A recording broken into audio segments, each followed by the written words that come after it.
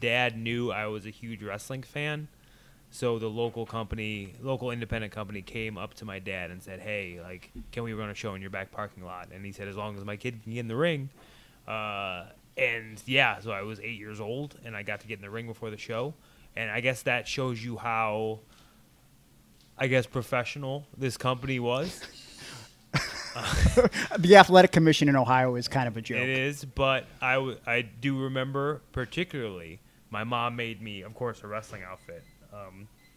And my name was Jag, John Anthony Gargano, for those that do not know.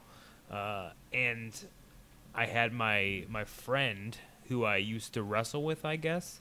His name was Punk, before the other one. Mm-hmm. No, probably not. I don't know, maybe. Who knows? He might have been the OG. I mean, Punk's not exactly the most creative. I think it might have been Dub Punk. I don't know what he was. Kind of like Psycho or. But he Twisted. had like a Phantom of the Opera mask though, so I didn't really know what he was going for. My character was way more defined. Jag was a way more defined character, I think. How so? Yeah, I mean, Italian Stallion Jag. You know what you're getting when you see him. What exactly were He's they coming getting? at you. What was the character? Fueled by cheese ravioli and pizza. Tahitian treat. Yep, Your favorite drink at the time? He's ready to rip. Okay.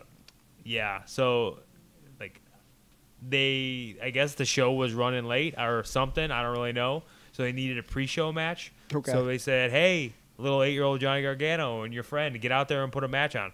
Never been trained. Sure. Never stepped in a ring before.